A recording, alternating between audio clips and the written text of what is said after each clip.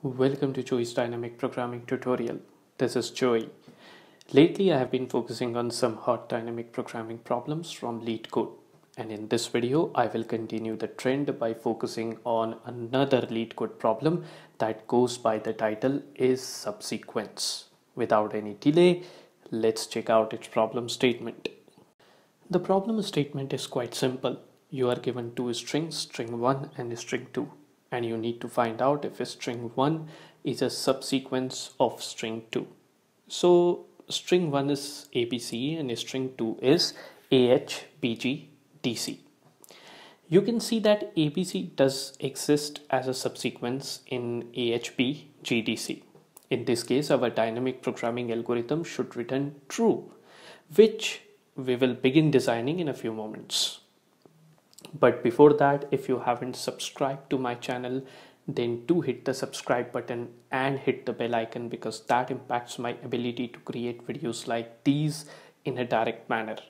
The plan is to find the length of the characters matching between string 1 and string 2 in the same order as they appear in string 1.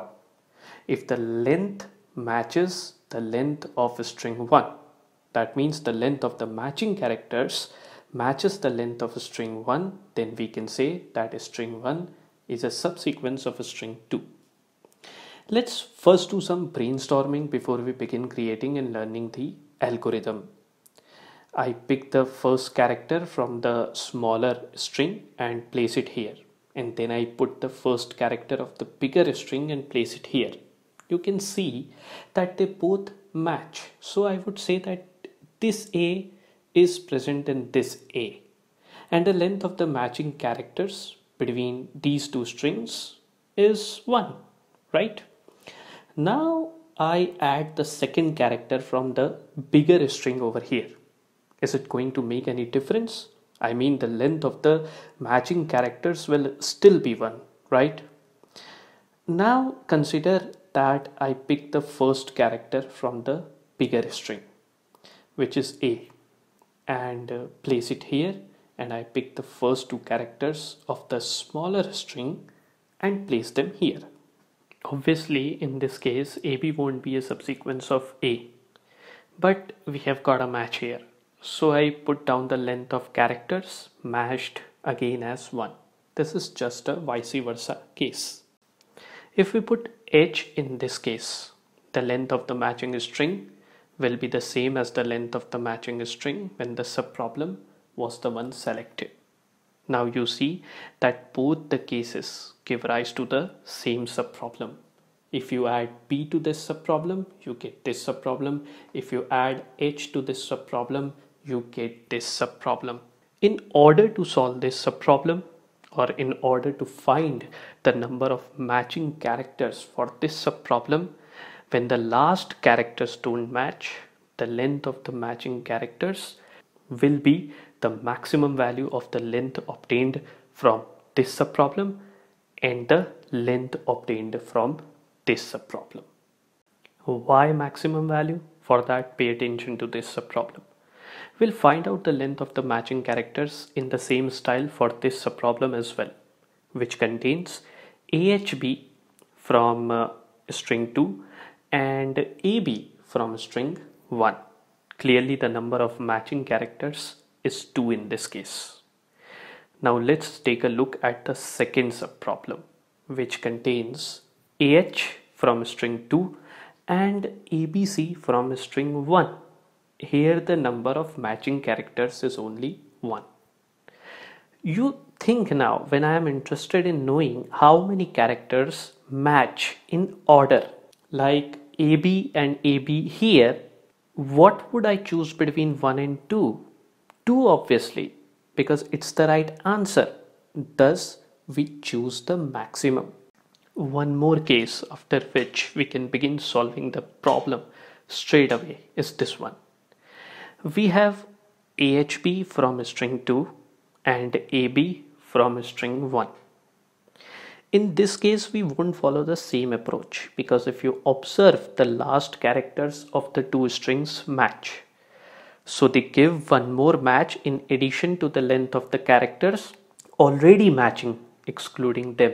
So if I exclude them, if I exclude the last characters, then the remaining subproblem will be AH and A. The matching character's length is 1. Now we got another match in the form of P. So the total length will become 1 plus 1, 2. I believe we have worked a lot on the intuition part, and I have told the scenarios to you in the bottom-up fashion. There are two strings in this problem, hence I have created a table. The bigger string represents its columns and the smaller string represents its rows. I have added a 0th column and a 0th row to this matrix. I have also filled up the 0th row and the 0th column with zeros, the reason of which you will know in some time. We'll start from the second cell of the second row. In fact, the index of this cell is 1, 1. So conceptually, it happens to be the first cell of the matrix. Here we have A from string 1 and A from string 2. They match.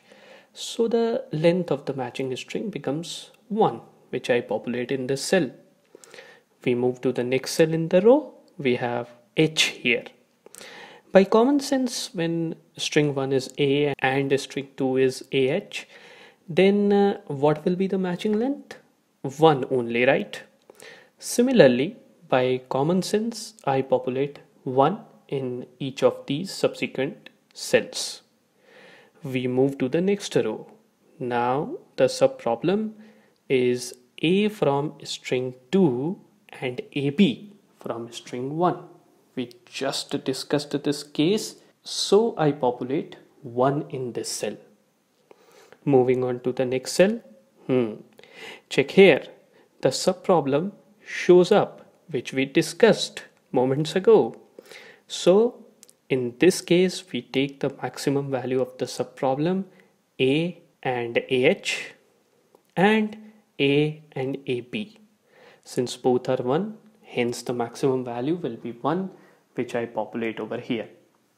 Moving to the next cell, the subproblem becomes AB and AHB. Here B and B match, so in this case what we do? We add 1 to the value of the cell diagonally opposite to this cell, because it holds the value of the subproblem AH and A.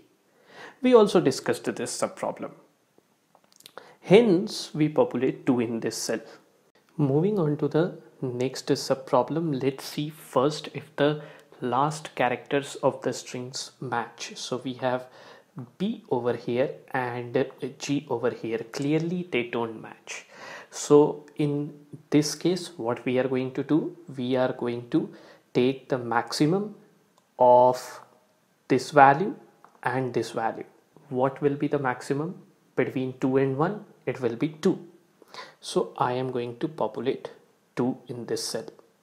So 2 here is the value of the subproblem AB and AHB, and 1 over here is the value of the subproblem A and ahbg. So we are playing by the rules that we discussed moments ago. Moving to this cell, over here we have D as the last character of the string 2 and B as the last character of string 1 till this subproblem. So B and D don't match. So in this case, we are going to take the maximum between this 2 and this one. Again, we are going to do 2, which we will populate here. Moving to the next cell, here B and C don't match. So in this case, again it will be the maximum of 2 and 1. So that is going to give me 2. So we have finished filling up this row. Now we move to the last row. Here the subproblem is ABC and A. So clearly we know that we are going to populate 1 in this cell. But how the algorithm is going to know? It is going to find the maximum between the value of this cell and this cell. So between 1 and 0, what is the maximum? 1. So the algorithm is going to populate 1 in this cell. Let's move to this cell. Here C doesn't match H. So in this case, the maximum of 1 and 1 will be calculated. The maximum is going to come out as 1 because both the values are same. Moving to this cell, C doesn't match with B. So what is going to happen? Again, the maximum between this value and this value will be taken out, between 2 and 1, which is maximum, 2 again. Now moving to this cell, we have C and G as the last characters. They don't match, so it will be the maximum of 2 and this 2. What is the maximum between 2 and 2? They both are same, so I will populate 2 in this cell. Moving to this cell, we have C and D as the last characters, which again don't match, so let me straight away populate 2 in this cell. Now we have come to the last cell. Here we have C as the last character from string 1 and C indeed is the last character of string 2. This is the final subproblem. They both match. So in this case, what we are going to do? We are going to go one cell back diagonally and add 1 to the value stored over here. So 2 plus 1 is going to give us 3, and hence we are going to place 3 in this cell. Now we have calculated the value of our last cell. What we are seeking, whether the final value, which is 3, is equal to the length of the smaller string, that is string 1, for which we are finding whether it is a subsequence of the bigger string or not. So 3 over here matches the length of string 1, hence the algorithm is going to tell ABC over here is a subsequence of ahbgdc. With this, we have come to the end of this video.